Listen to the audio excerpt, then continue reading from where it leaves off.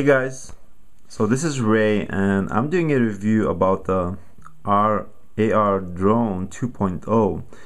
I'm particularly gonna do a short video about the pins on the motors, and let me just show you what I mean. So maybe even get a pen. We'll do it with the hand. So we have the motor in here, brushless motor. Then we have the gear here, the big one, and this one is called pinion gear.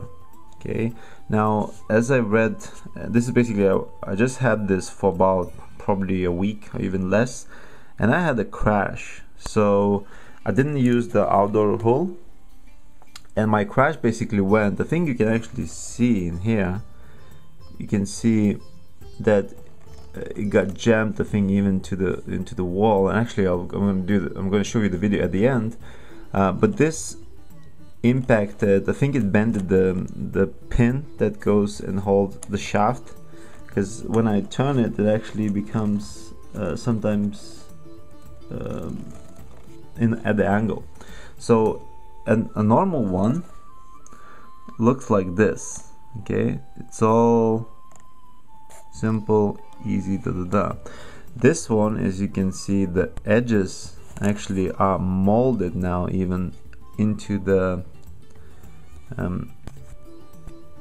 it's got flattened.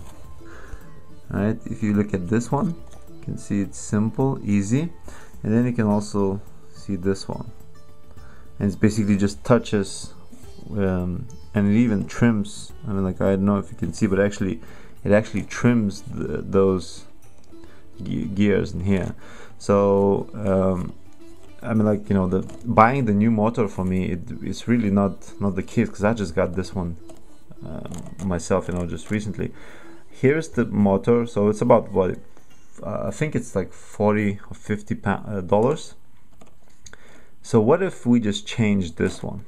Okay, and I actually did the video. I just recently just ordered from a company in Germany. I ordered a new one, so it will be arriving, and I'm actually going to do a review about this video.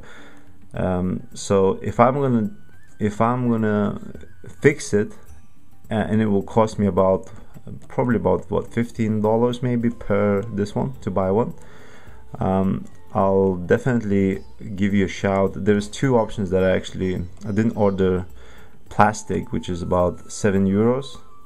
I did order the metal one, so we'll see, you know, how it goes. But I'll also ordered new gear, and then this.